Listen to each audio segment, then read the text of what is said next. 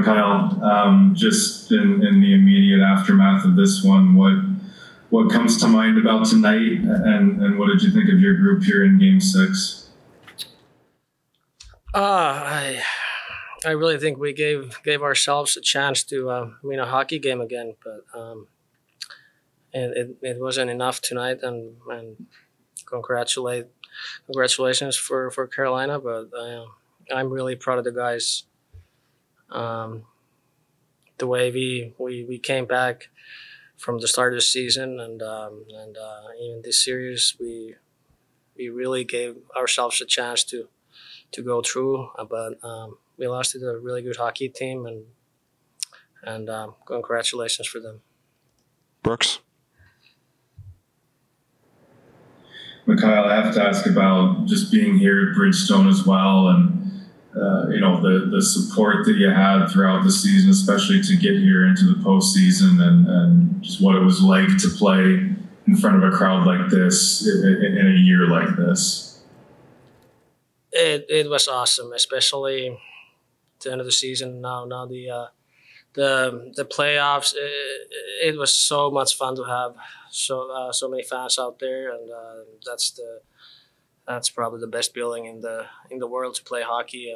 It's just awesome, and I'm really happy for the fans. They could come here and support us too. So it was a lot of fun. Joe Rexroad? Kyle, just wondering if you could describe, how things have changed for you, especially, I guess, since John Hines took over, and how you foresee, your future. That's a other time to think about all that. But I mean, I've been trying to do my best, and it's been fun to play for the coach and for this team. So we'll see what's gonna happen. Tracy Myers? Hi, Mikael. Thank you for doing this. You guys had a very strong second period. They seemed to turn things in the third. And just how tough is it with them coming at you the way they were in the third period? Thank you. Well, that's the way it goes sometimes. I think we played a good game. Obviously, the third period, they gave a real push, and at